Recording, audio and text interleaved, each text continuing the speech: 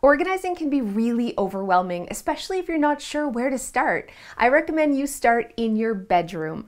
I know this isn't a space that guests see, but this is a space that you see. It's the most important space in your whole house for you, because it's the first thing you see when you wake up and the last thing you see when you go to bed. It should be relaxing. It should be an oasis. It definitely should be clean and tidy. I'm going to show you 10 simple organizing solutions so you can get your bedroom organized for good. The first bedroom organizing must-have is having double hanging rods in your closet. This is a really easy fix. You can simply hang your current rod a little bit higher and install a second one, but I call having one rod like one-bar-itis. It's a disease for your closet. But if you rent or you're on a budget, you can get a system like this, which hangs on your current rod to double your storage. I love that this is fast, it's easy to install, and it's really inexpensive. So if you are suffering from one-bar-itis, you gotta get a second bar.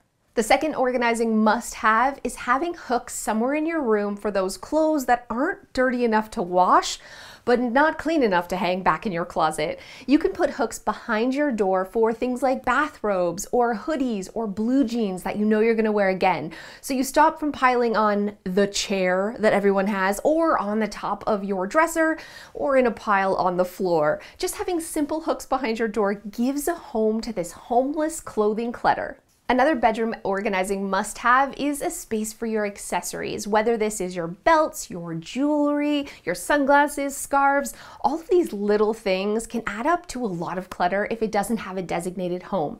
I don't want you just dropping earrings in the top of your dresser drawer or leaving them on your bathroom counter. Having a designated organizing system for your accessories is really important, whether it's a cool full-length mirror that opens up to store all of your accessories, or something as simple as just a corkboard with push pins for all of your necklaces.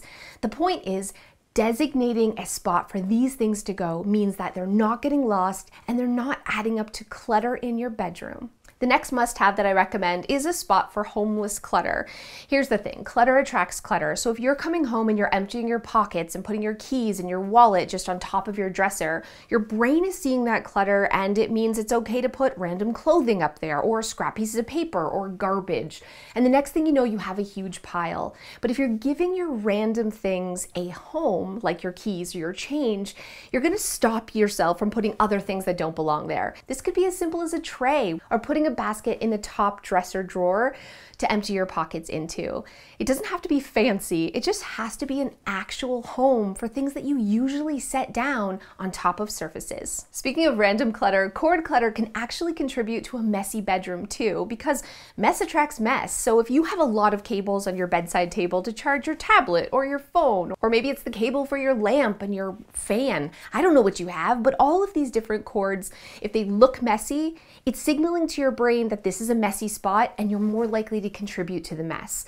Keeping it tidy means you're more likely to keep it tidy. So organizing your cables with a simple cable organizer or taping them together is really going to help you keep your bedside table a lot neater. I'd like to thank Boll & Branch for sponsoring today's video. I can't talk about a bedroom without talking about the bed. It's so important that your bed feels like luxury, right? I want you to walk in and feel like this is a hotel. And you can do that by layering pillows and having beautiful sheet set. This sheet set from Boll & Branch is their signature collection, and it's 100% organic cotton. I also got the matching duvet cover. It's so soft, and every time I wash it, it gets a little bit softer. My favorite thing is adding a pop of color with this gorgeous waffle blanket. This is in Shore, and I really wanted it to tie in the artwork over the bed. I just love crawling into this bed at the end of a long day, and I want you to not only make your bed every day, but make your bed a priority. Boll & Branch's spring sale has ended, but they've extended it just for us. You can use the coupon code Clutterbug20 right now to save 20% with no minimum order all the way to the end of the month. Check out the link for more. Another must-have in the bedroom is under the bed storage. I think everybody shoves things under the bed, and that's not what I mean. I mean actually creating homes and containing them under the bed. I love using roll-out bins that slide underneath for things like extra clothing or wrapping paper. Joe doesn't actually have a spot for his shorts.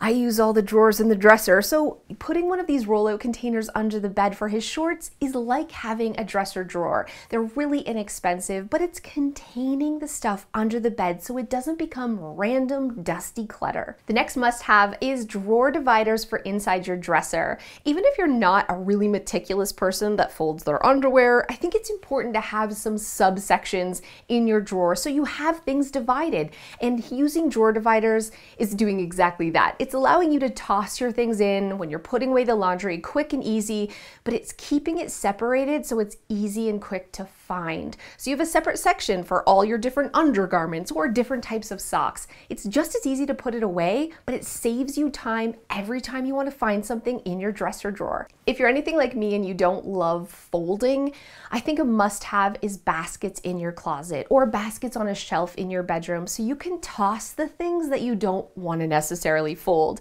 I love having baskets for bathing suits and camisoles and pajamas and workout clothes, things that I can just take from the laundry and toss to put away. But the baskets keep it contained, keep it organized, and keep it looking tidy. The next bedroom organizing must-have is one of these really cool organizers that slide between the mattress and the box spring. They're really inexpensive, but I love them because all of that little random clutter that ends up on the top of my bedside table that makes it hard to dust now has a home. It's really easy to slip in, especially if you're short on space or you don't have a bedside table or bunk beds for kids. So many spots to use this, and again, so simple, so easy, and it contains the clutter. This last must-have is actually maybe controversial, I don't know. Joe thinks it's gross to have trash in the bedroom.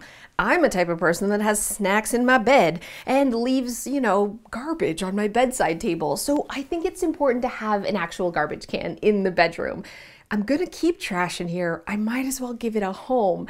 If you can relate to this, or you have a spouse that maybe always puts garbage on their bedside table, why not actually have a garbage can in the bedroom? And you can get a garbage can that doesn't look like a garbage can. It just looks like a pretty piece of your decor. I don't know, this garbage can does not look decor, but you know what I'm saying. It's not shouting trash can, but it's doing the job, which is giving a home to all the trash that I leave on my bedside table. Thanks so much for watching. Make sure you like this video and subscribe for more organizing and cleaning videos each and every week. I'll see you next time. Thank you so much for those of you who have stayed to the end. I want to do a poll with you. It's like the great pillow debate of 2022.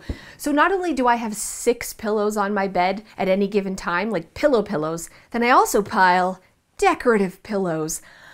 Some people think this is silly. Joe thinks this is silly. We actually have a chair in our bedroom that's dedicated to holding the pillows while we're in the bed. So we take them all off to sleep and then we put them all back on. I'm not sure why, just because they look pretty, but this is polarizing. I know of a ton of people who think that's the dumbest thing they've ever heard of, and other people who couldn't imagine their bed without a bunch of pillows. I am a pillow person, but I'm curious what you are, and I'm actually gonna add up all your yes or no, you're a pillow person, or you think it's super weird, in the comments below, so we can settle this once and for all. We could see who the real weirdos are. The mass majority, that's what we're gonna go by. So let me know in the comments below if you pile your bed with a ton of pillows and decorative pillows, or if you think that that is completely ridiculous and impractical. Inquiring minds want to know. Thanks so much, and I'll see you guys next time.